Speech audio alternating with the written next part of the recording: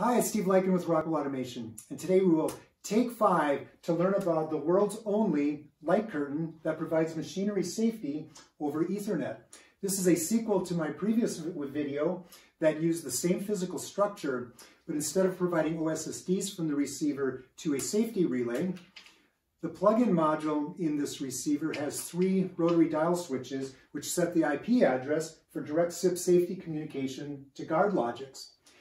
Our system today is finished with GuardLogix using a configurable redundant output instruction to the armor block guard IO, which is controlling 2 safety control relays, potentially in the safe torque off string of a drive, or these could be very large safety contactors directly to motors.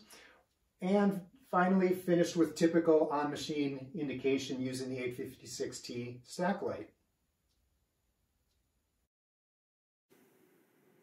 In the previous video for the standard light curtains, we configured muting and blanking by choosing the appropriate plug-in modules and setting dip switches.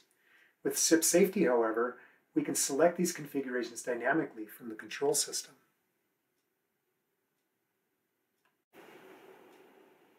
In this first configuration, you can see that we have simple on-off, as well as muting, which is detected by these 2 photo eyes and indicated by the yellow stack light. With a simple change in the control system, which I'm simulating via a selection on the panel view, we can quickly reconfigure the light curtain to have floating blanking to ignore a couple beams as could be needed by a thin product coming out of an extruder or an oven. As the production needs change and we change to a larger product, you can see how quickly and easily we can change the configuration again, and again simulating a new configuration on the panel view, to reconfigure to ignore a few more beams and thus ignore that larger product. And in this fourth scenario, which I'm going to simulate again with a selection on the panel view, we are dynamically changing the light curtain again to accommodate a different machine scenario, such as a physical conveyor that is always interrupting part of the light curtain. So light curtain's active above it, but ignoring those beams. And coincidentally, that fixed blanking was also taught via the CIP safety connection.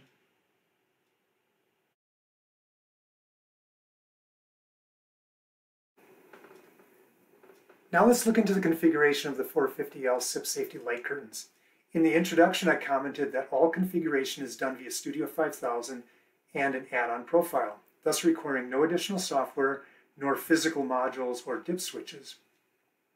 As you can see, we've added the 450L-ENETR into the I/O tree, and we get this add-on profile. Most of this add-on profile is quite standard and might look familiar to you, except for this light curtain tab. On this first page, there's a little bit of status, and as I stick my fingers in here, you can see the beams that are interrupted. And as we go into the configuration, we will see this is where we defined the 2 sensor muting, the 2 photo eyes that you saw, as well as where those photo eyes were wired. And then, if you remember configuration, the first configuration, configuration 0, had no blanking. It was just on and off. The second configuration is where we had the thin product coming out of the extruder or the oven. In this case, we were ignoring 2 beams. The third configuration was a larger product coming out of that extruder, and we were ignoring a larger product size. And then the fourth configuration was where we had fixed blanking. This was the conveyor sticking into the light curtain, and we taught, using this teach-in blanking right here, we taught the light curtain to ignore beams 1 through 5, which were interrupted by that cardboard box.